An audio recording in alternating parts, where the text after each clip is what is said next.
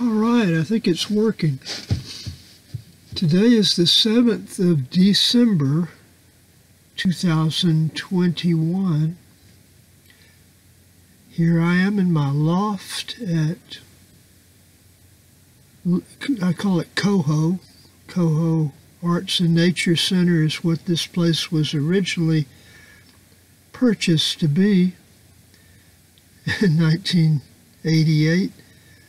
But here I am 33 years later, almost 34 years later, and there's still no Arts and Nature Center except for me. I'm the only artist and nature lover on this little piece of land. And by city standards, it's a big piece of land. It's about 43 acres. Most of it's on the other side of the creek, the beautiful creek at the foot of the hill. I'm on the eastern side of the land. What I'm wanting to talk about tonight is my career as a songwriter.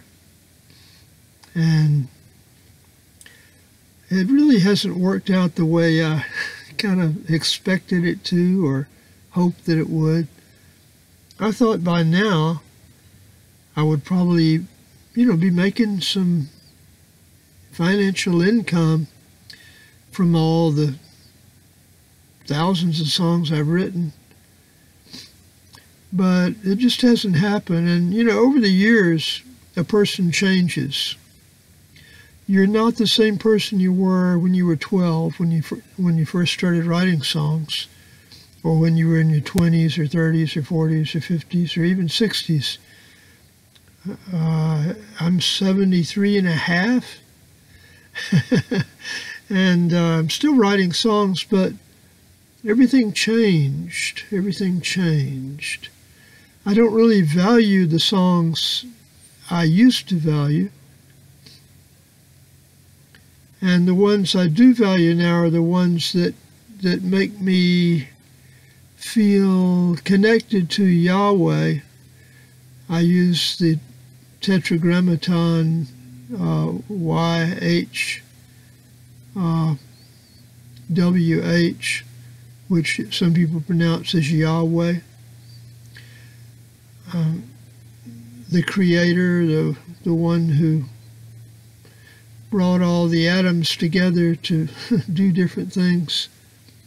And later the Eves, the atoms and the Eves, and then all the rest of us. I'm just kind of kidding around, but I believe in Yahweh, and I can't convince you of anything, and you can't convince me of anything, but my beliefs are more spiritual now than they were when I first started writing songs. And many of the songs that I wrote were sort of a self-justification for hedonism and to some extent for materialism. I remember very foolishly saying one time that I wanted to be more famous than Bob Dylan, which is, to me, at this point in my life, just absolutely ridiculous, wanting to be famous in any capacity.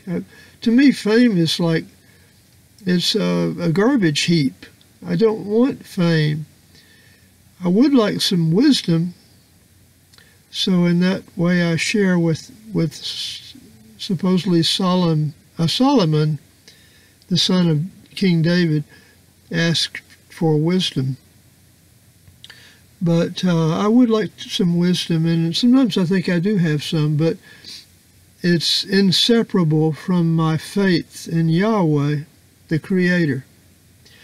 So what I'm getting at is a lot of the earlier songs I wrote, and I was very proud of them, proud in the human sense, the bad sense of the word pride. I was proud of these songs, and because they depicted so well the world that I saw, and they described my worldview at the time that I wrote them. And they described my worldview in such a way that I felt as though they described it well, very well, and they communicated these thoughts and feelings and views that I had very well. So I was proud of them for that reason. But frankly, I just don't care about them anymore. It's not that I want to, bury them with a bulldozer, but I want to create something new, a different approach, so that somebody who knows nothing about me or my personal history will be exposed to the songs that truly inspire me even today. And I'm thinking in terms of songs like my musical settings for the Psalms, Psalms, the ancient text that's in the Bible, in the Hebrew Bible. Well, in 1611, there was a publication of the Bible in English, and it had been financed by the King of England, who at the time was James, King James, and he had paid these scholars to translate the Bible. And it was during the Elizabethan period of literature, so the language reflects that period. But I've taken a lot of those lyrics that had been translated from Hebrew into English, and I've set them to music. And some of those, when I sing them, even today, they really speak to my soul, if you want to call it soul. I think that's what it is, my inner being. So some of them are like Psalm 27, Psalm 23, Psalm 100, Psalm 51, Psalm 30, Psalm number 1, Psalm 61, Psalm 92, lots of others. And when I sing those, such as I do when I street sing, and I found that it's best to street sing only in good weather, and it's not good weather right now. It's just bad street singing weather. So I'm not singing them in public right now, but today when I was on the way to the grocery store, I started singing some of those just in the car driving. It's a long way to the grocery store, a good grocery store, and so I've got a lot of time for singing. So I was singing them just today, and I was thinking, these songs energize me. They bring me peace. They make me feel closer to Yahweh.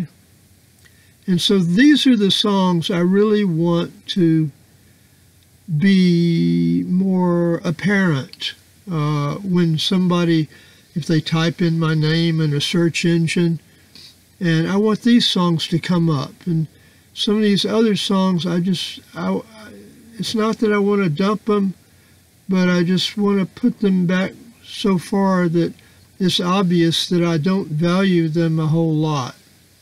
So I'm trying to find ways to do these things. And that's pretty much all that this video is about today. I just wanted to tell you that I'm in process now of trying to do this thing, make this change.